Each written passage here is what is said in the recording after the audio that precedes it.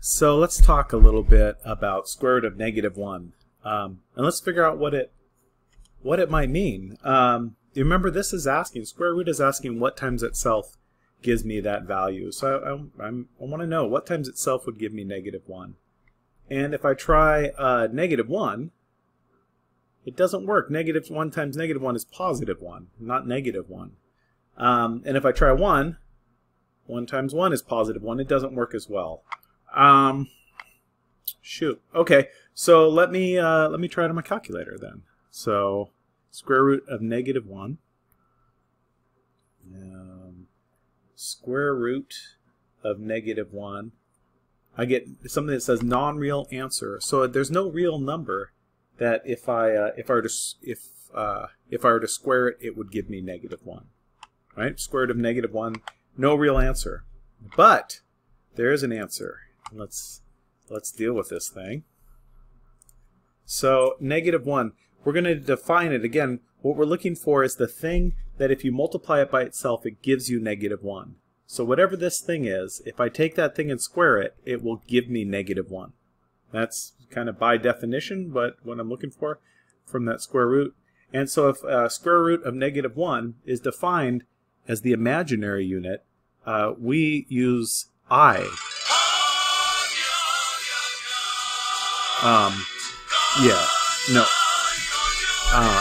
No, just I. So it's I. And that means that I squared is negative 1. So if I think about that on my calculator, non-real answer, at least with my TI-83, if I go into mode, I notice that I have down here it says real and A plus BI. So if I look over here and I change this into A plus BI, it has an I in it. I was set in real, so I was only dealing with real numbers. But now I want to be able to handle what's called imaginary numbers as well. And so now if I go square root of negative 1, it actually spits out I, that imaginary unit. It's I. Oh boy. Yeah, funny. Okay. So we are going to define I as that. I is a number. It's called an imaginary number. It's an unfortunate name, but it is a number. And so I is the square root of negative 1. That's what I equals. So I squared equals negative 1, which is pretty amazing. Let me deal with something like the square root of negative 25. Well, I can think of the square root of negative 25 as two pieces. The square root of negative 1 times the square root of 25. And I know what the square root of 25 is. It's 5. And the square root of negative 1 is just I. Stop. So 5 times I, we write that as 5I. So what I'm saying is I have 5 imaginary units. Notice if I were to square that, 5I squared, that would be 5I times 5I. 5 times 5 is 25. I times I is I squared. I squared is negative 1. Negative 25. Yeah. So there's what I is. It is a number, and it is the number that is the value of the square root of negative 1. So it's called imaginary. That's kind of dates back to how uncomfortable mathematicians were at the time when they were using this to calculate with. But we'll deal with it. Square root of negative 36. Square root of negative 100. What do you think? Well, square root of 36 is 6. Square root of negative 1 is I. 6I. 6 imaginary units. Square root of negative 100. Square root of 100 is 10. Square root of negative 1 is I. 10I.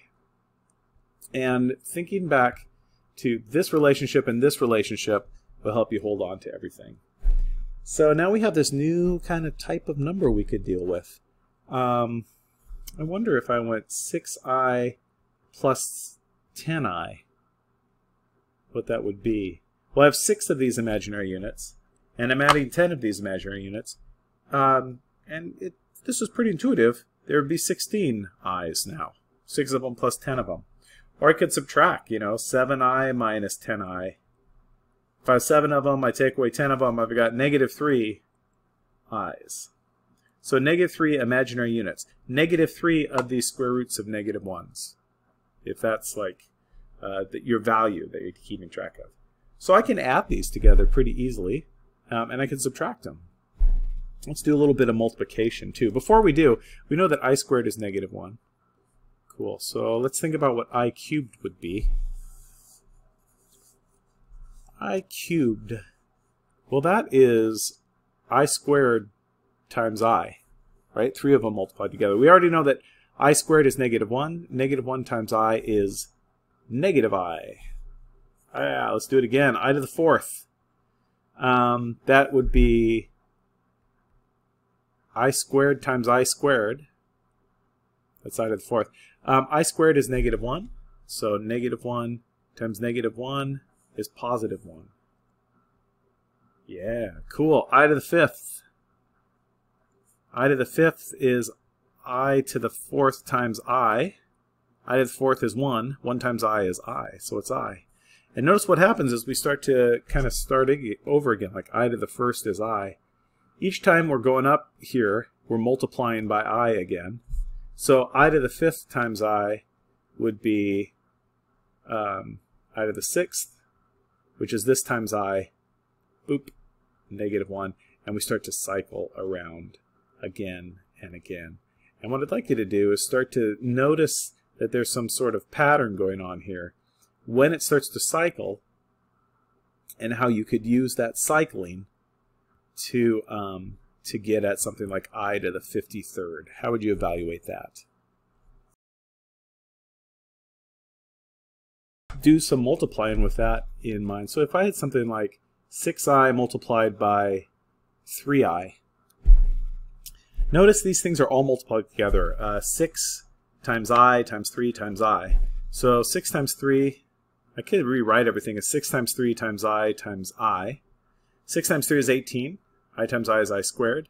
But I know that I squared is negative 1, so it is negative 18. Or how about if I had something like negative 5i times 7i? Well, let's do this a piece at a time. Negative 5 times 7, negative 35. I times I is I squared. So this would be negative 35. I squared is negative 1. So positive 35. Now, we're just dealing with these imaginary numbers. We can actually start to combine them up with a real component as well. And what we can have will be what's called a complex number. So something like 5 plus 7i. Now notice I can't combine those because 5, this is counting ones. This is telling you how many ones you have. And this 7 is telling you how many i's you have, or how many square root of negative ones you have. They're like different units. So 5 plus 7i. Complex numbers come in the form a plus bi. They have a real part and an imaginary part. And either one of those could be 0. So like a could be 0. So 6i is still a complex number. Or even 8. 8 plus 0i is still a complex number. So 5 plus 7i, let's say I added that to something like 10 minus 8i. I'm adding this complex number here to that complex number there. Well, I can put the ones together. I have 5 ones and 10 ones, so I have 15 ones altogether. And then I can put the i's together. I have 7 i's minus 8 i's. That'd be minus 1 I.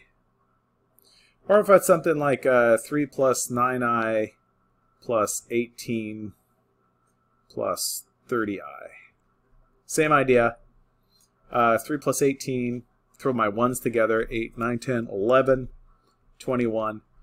9i plus 30i, 39i. So I can add these together pretty easily.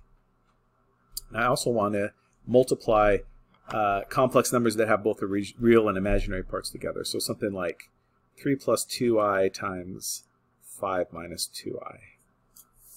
Now, I have a couple parts here. You might think, like if this was like 3 plus 2x times 5 minus 2x, you know how to multiply that together. You just distribute the 3 to both pieces, distribute the 2x to both pieces, combine like terms.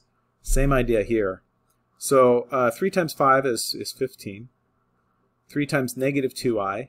Well, I have 3 times negative 2, that's negative 6i. 2i times 5, that would be 2 times 5 is 10. 10 of these i's. And then 2i minus 2i times negative 2i. That's going to be a negative 4, but the I is squared, I times I. So I have this 15.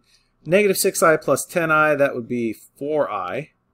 And now let me deal with this part right here. This is negative 4 times I squared. I squared is negative 1, so this is negative 4 times negative 1. So it's positive 4. Plus 4, 19, plus 4i.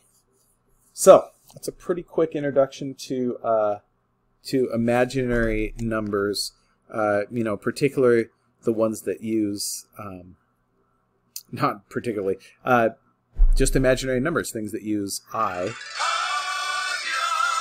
Yeah, I had to do it. I had to do it one more time. And ways to add them together and multiply them together. And let me emphasize on your calculator, if you put yourself into this complex mode, a plus bi, for the practice I want you to do it by hand, but why don't you check your answers? For example, if I wanted to go 5 plus 2i, notice I have I on the board right here above decimal, so I'm going to go second that. And I'm going to multiply that by 3 minus 4i. 23 minus 14i's. I can check my answers that way. Again, do that practice by hand. It's good practice to have, at least at first. Know that you can always check your answers on your calculator.